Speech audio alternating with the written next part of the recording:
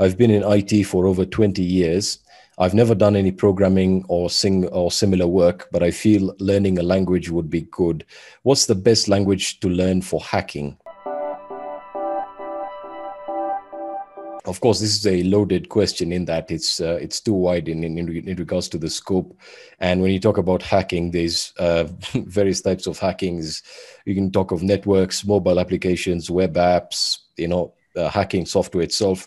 But typically, if you perform your research online, you learn that there are pretty much 5 languages that are used in hacking or cybersecurity, and for various reasons. Number one, of course, is going to be Python, because of the ability to actually build and, of course, share modules, and then, of course, the various frameworks that exist.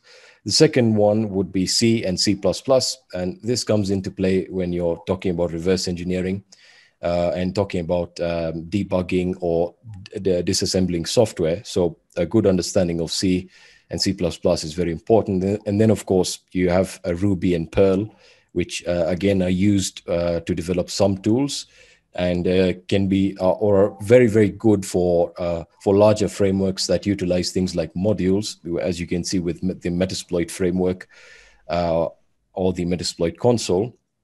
And then, of course, you have Bash scripting. Now, Bash scripting is not really a programming language. It's more of a scripting language, which means you can automate tons of stuff that you normally do on your Linux terminal.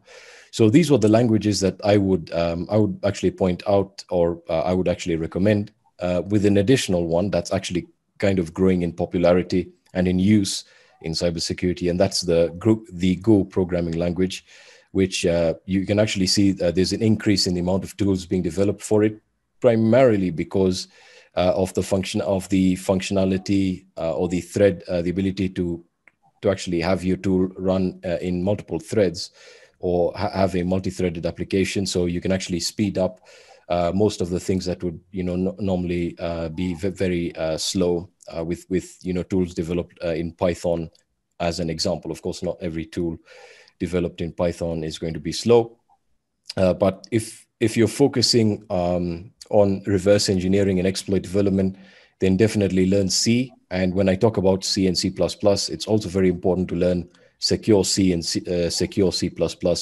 Learning how to write C is good, but also learning how to write secure code is very, very good. And that'll also give you a huge insight into understanding how software is written by large companies, how you can test it, how you can fuzz it. So that's basically the question. Did you have anything to add onto that?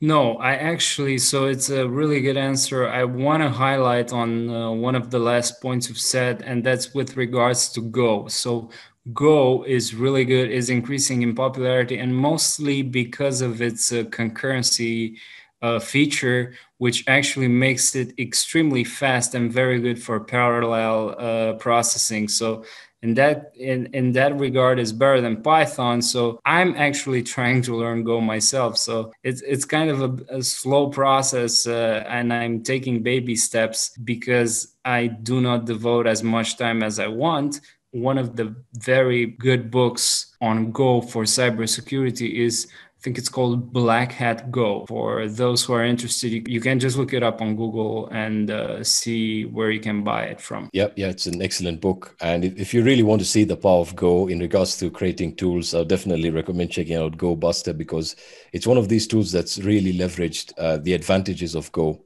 and the concurrency, as Christy said.